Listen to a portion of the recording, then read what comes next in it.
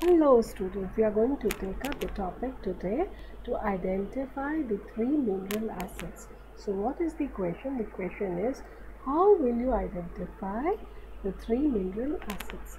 And what are these three mineral acids? These three mineral acids are hydrochloric acid with formula HCl, sulphuric acid with formula H2SO4, and nitric acid having formula HNO3. Now what you have to remember, children, these three acids are identified with the chemical, right? And these chemicals are special. Why they are special? Because they are going to form either a precipitate, right? Or they are going to release gas, or there will be some observation that will help you in identifying the acid. Okay, so first we take up hydrochloric acid. In case of hydrochloric acid, what we do, the test tube say contains hydrochloric acid. We bring a rod dipped in ammonium hydroxide.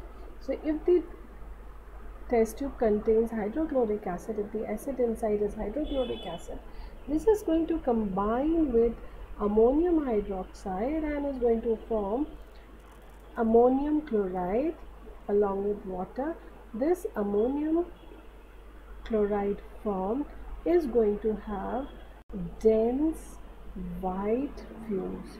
So what will happen, as soon as you bring the glass rod or the stopper of the reagent bottle which is dipped or is having ammonium hydroxide, so the moment they come in contact, HCl and ammonium hydroxide, there will be dense white fumes of ammonium chloride, and formation of this will confirm the acid is hydrochloric acid. Okay.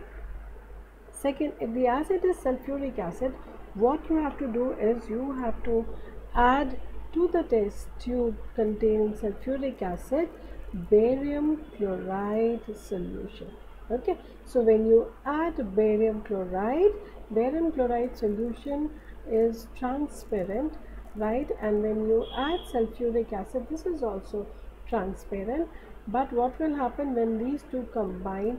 Immediately the product will be barium sulphate and hydrochloric acid formed.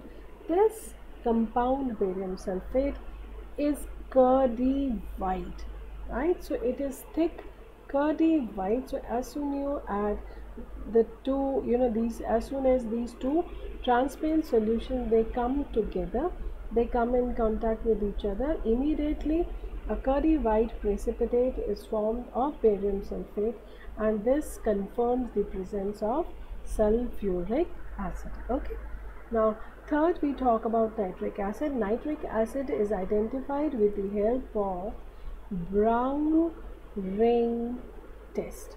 Okay, now to perform brown ring test, what do? We take the test tube which is already having the acid X, right? Now in this we add freshly prepared ferrous sulphate solution.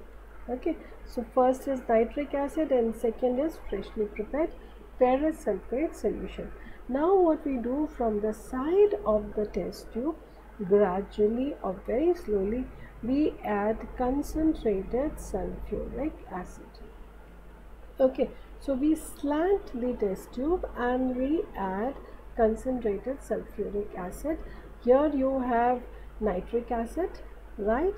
And over nitric acid you have ferrous sulphate solution, and when you add concentrated sulphuric acid, this concentrated sulphuric acid goes down and then it reacts with nitric acid and ferrous sulphate, and sulphuric acid forms nitroso-ferrous sulphate brown color ring.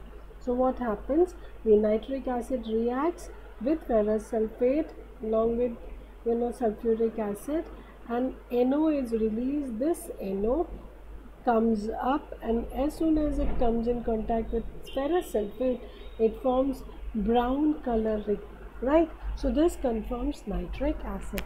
Isn't it interesting? So all you have to remember is these are three chemicals which are used to identify these three acids. So hydrochloric acid, the chemical is ammonium hydroxide. For sulphuric acid, the chemical is barium chloride, and for nitric acid you have two ferrous sulphate freshly prepared solution, and concentrated sulphuric acid. What do you get? You get nitroso-ferrous sulphate brown color ring. The moment you shake the test tube, this brown color ring disappears. Right? Why?